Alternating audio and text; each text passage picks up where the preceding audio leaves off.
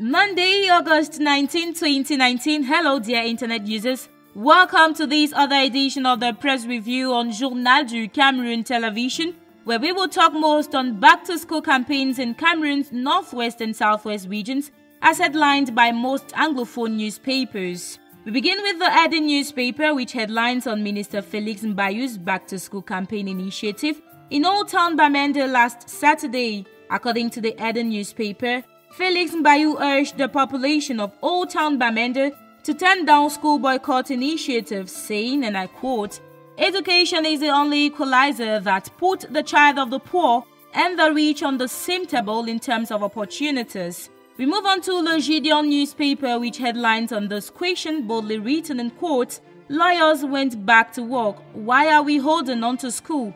The newspaper calls on authorities and separatists not to compromise children's education in the northwest and southwest regions of Cameroon for the 2019-2020 academic year.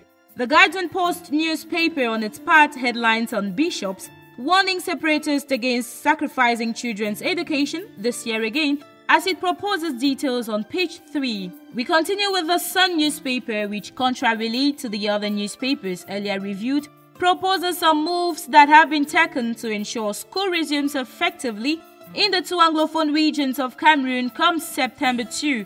According to the Sun newspaper, as the clock winds down to the 2019-2020 academic year in these regions, mobilization is on all fronts despite threats. The paper says Prime Minister Joseph Diongute is to meet with FACO delegation on Tuesday, August 20, and Minat fuels in 15 million CFA francs to support FACO children, among others. Talking about something different, let's have the Post newspaper, with which we will end this press review.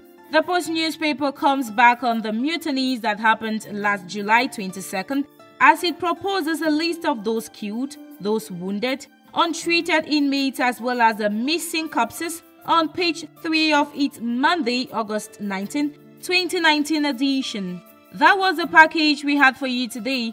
Don't forget to go to your newsstand for more details. Thanks for watching, and see you next time with another interesting reading of Cameroon's newspapers headlines.